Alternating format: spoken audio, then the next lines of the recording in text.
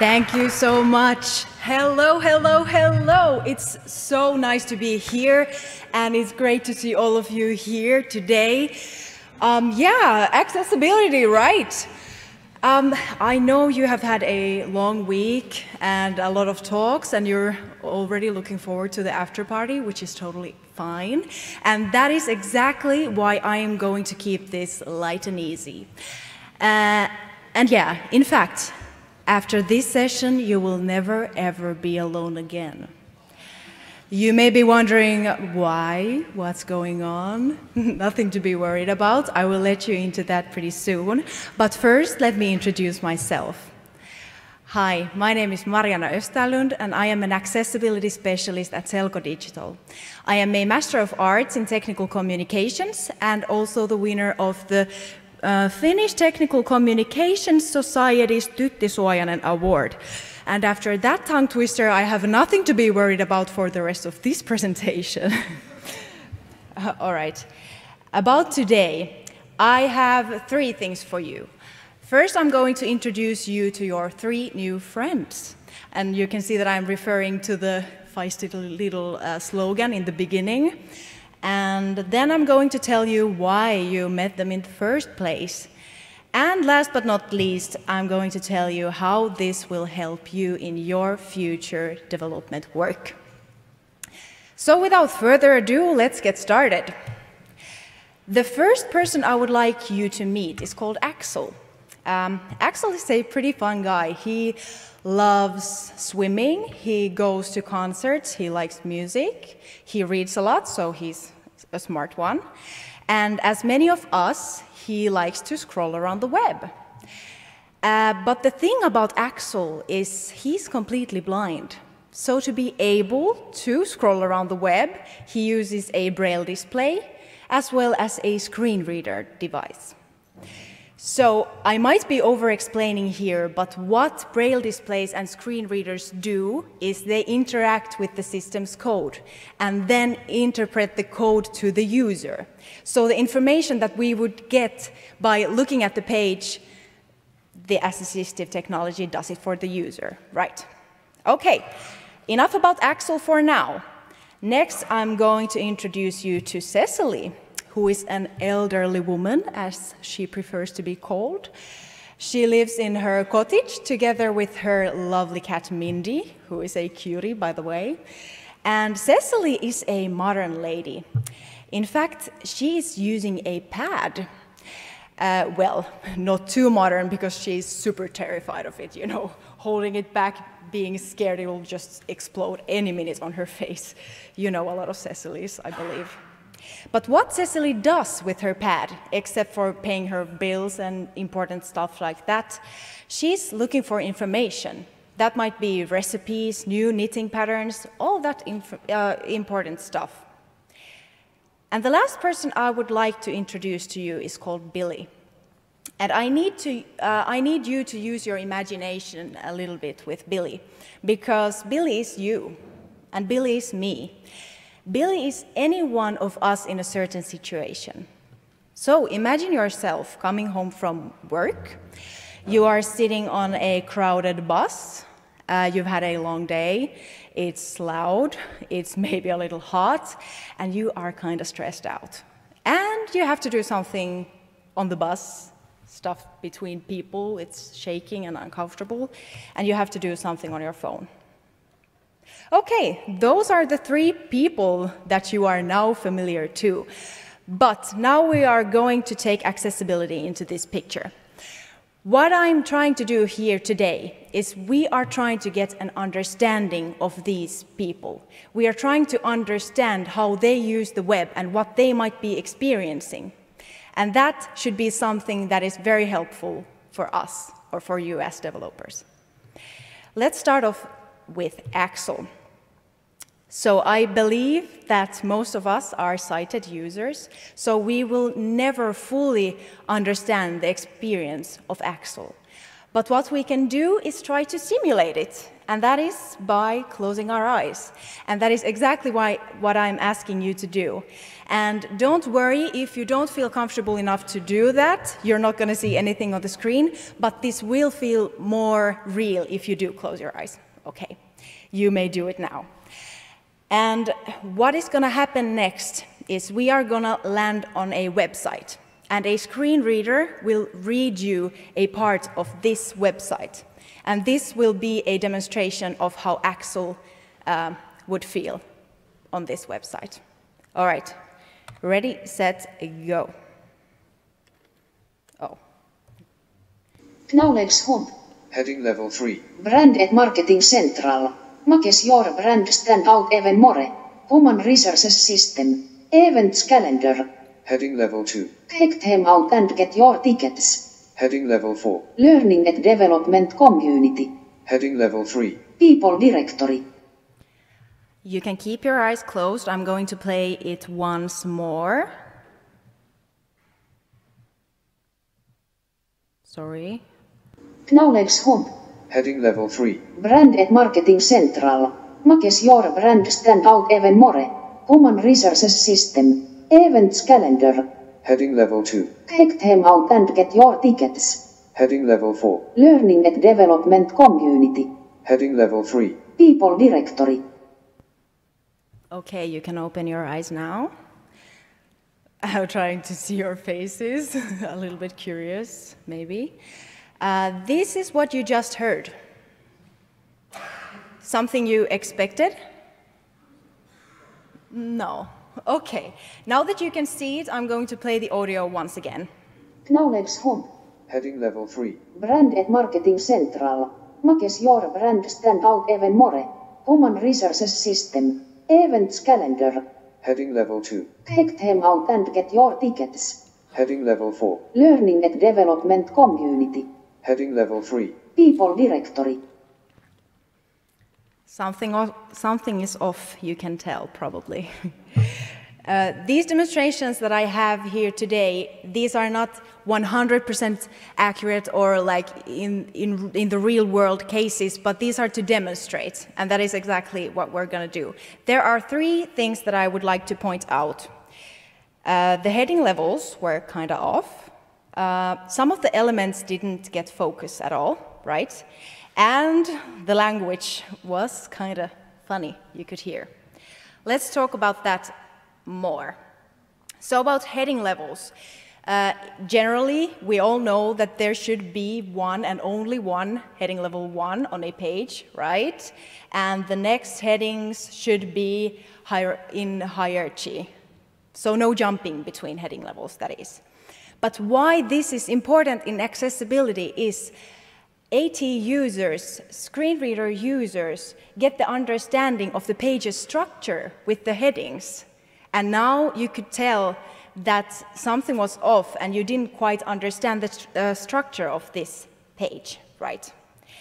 And yeah, and also with headings, AT users also navigate with headings. So that's kind of important as well. And when you are working together with designers, remember to remind them that headings should also visually look like they should reflect the semantic of the headings, right? So let's take a look at the example we had here. We had a heading level 3 on Brand and Marketing Central. Then we had a heading level 2 on this text paragraph. Then we had a heading level 4 on Learning and Development Community. And then heading level 3 on People Directory. Wrong. What we should have had is a heading level 1 on the company name so that you would actually know you're on a company page. Then we would have the rest of the headings as heading level 2s. Okay, moving on. About focus. If you have hidden elements in your code, the AT will not recognize that at all. Even though you would see the part visually in the layout, AT does not recognize it. It's gone. So just double check your code that there are no hidden elements. And then about focus, you're going to hear more about this later on today. But screen readers interact with the click event, but in keyboard navigation, tab index is needed. So let's take a look again at the example we had. There were two things that were hidden: the company name and read more about us. So quite important details were left out. And then language settings. Well, that's the one that you probably noticed the most in this example. Wrong language settings, it reduces the user experience and may even prevent the user from using the page if it's very bad luck. So just remember to check your language settings because it really matters. And just a reminder that in React, the default language attribute is English, and in Next, there is no default, so you have to do it yourself. And in this example, we had the language in Finnish, which you could probably hear, but this would never be the case automatically. This was just to demonstrate the effect. All right, now we have talked about Axel. Next up, I'm going to talk to you about Cecily. And actually, I have the funniest story about her. It was just one day when Cecily received an email from her daughter saying, "Hi, Mom, I found this amazing blog, and they have recipes to all the favorite foods that you used to make when I was a child. And they even have this amazing pie recipe." And, well, Cecily gets the link and, excited about it, opens it, and yeah, so the blog has links to many recipes, right? So when Cecily finds her link that she wants to check out, and she opens the page, an ad pops up. And Cecily, as an educated woman, knows that you should not press on anything you don't want to land on. But the X in the right upper corner is kind of tiny. So with her trembling hands, she is trying and trying to press the button and obviously misses. And a page starts to load. Cecily panics and shuts the whole thing down. I mean, that was a close one. Okay, she gathers her courage again, manages to find the recipe, loves it, and when she gets back to the blog, she is so grateful for the writer that she wants to write a comment. So she says, "Thank you so much for the recipes. Here are all my favorite dishes from when the kids were young. Greetings, Cecily." And yeah, Cecily knows that the youngsters put these funny little icons in their messages to spice it up, and she chooses a one that describes how great the fish was. All right, so now she would like to send the message, obviously, but it's kind of confusing because there is what to press. But she decides to try the paper plane button. So she presses it once, nothing happens. Then she does it again, and again, and again, and again, and again, and again, and nothing happens. So she gets frustrated and just closes the whole thing. The next day, she receives a call from her daughter saying, "Hi, Mom, I noticed you found the blog." And Cecily says, "Yes, and I loved it. And I even tried to send a comment, but just couldn't do it." And her daughter says, "Well, actually, you managed to do that. I saw your comment. I saw your 57 other similar comments as well." Okay, well, obviously some things were off again. Three things that I would like to point out are the button size that was too small, the button did not have a visible label, and the system did not give any feedback to the user of what is going on whatsoever. About button size, just generally make the buttons big enough so that all the Cecilys and people that are running around the streets and are on the buses can press the buttons without any problem. The target size should be at least 24 times 24, but you know, it's a minimum, so. And then about visible labels. The buttons should always include a text that states what the button is doing. The text should be also big enough so that you can see it and visible for long enough. And there are just a few universal icons that we all understand in the same way. So by putting the visible label, we are making sure that everyone knows what is going to happen when you press a button, right? And an important announcement also that the button's accessible name in the code should be the same text that is on the button, because when we use voice control, we want to use it right. And then about feedback in the system. The page should provide the user with information that says everything that is going on at a certain time. So loading indicators, error and success messages, and just other clear messages. Because users like Cecily, who are not used to using the web a lot, they are kind of terrified. And when they know what's happening, they are more likely to wait patiently and not go crazy. And yeah, well, that's about it. Now that we know more about Axel and Cecily, let's get back to ourselves, that is, Billy. You remember the picture I painted. You're sitting on a crowded bus and you have had a stressful day, and someone is yelling on the bus and someone is playing whatever that is, and you want to buy tickets to a festival that is coming up. And you know that they are going to sell out in any minute, so you have to do it on the bus, even though it's not ideal. You go to the homepage, and then you start to look for the artists that are performing this year, right? Then you find pictures from last year, and wow, it looks great, by the way. Then they provide information of the accommodation that is available, and about transportation. And then they also provide information of the weather, which is always great on festivals, at least in Finland, by the way.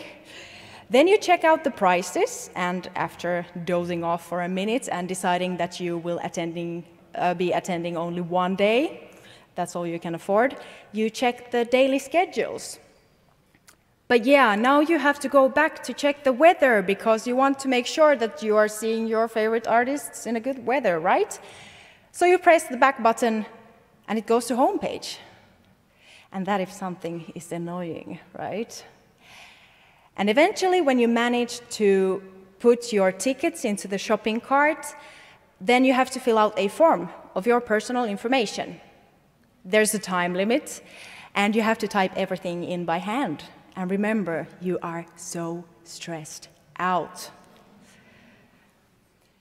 3 ways we could help ourselves in this situation is providing multiple ways to navigate on the page, have error recognition and feedback, and autocomplete.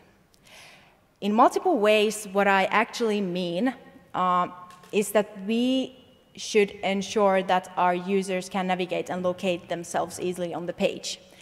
That means providing a navigation bar, search, sitemap, and then breadcrumb trails and highlighting the page that the user is in.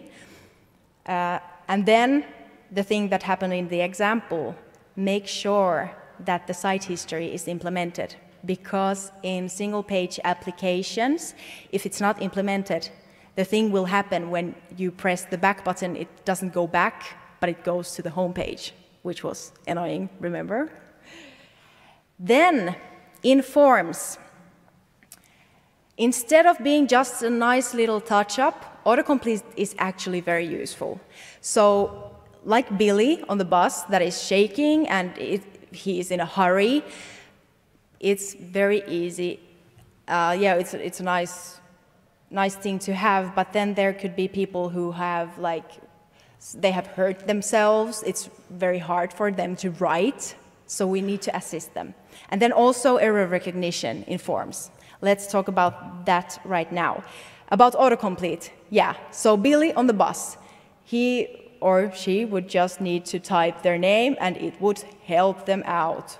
What a great way to book tickets. And if there would be an error, because let's say a date, you can set up a date in so many different ways, right? Clear messages that say that something is wrong on this form and where the error has happened.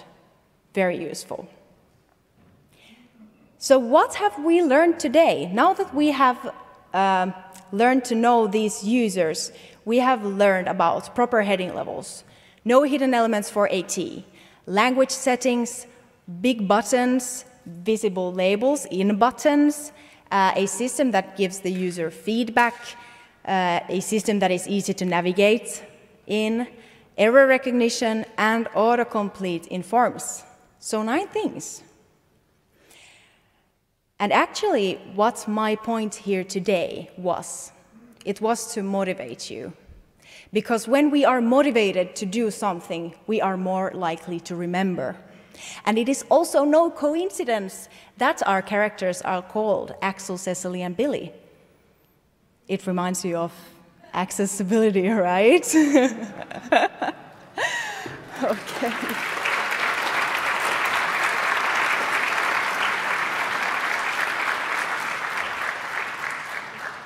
So, remember them. And yeah, stay motivated, because remember that even though we talk about accessibility a lot through laws and legislations, it's meant for users and for real needs, and it's actually very helpful for all of us. And even though these characters that I presented to you today are cartoon-like, there are real Axel, Cecilys, and Billys out in this world. So remember Axel, Cecily, and Billy. Remember accessibility. Thank you so much.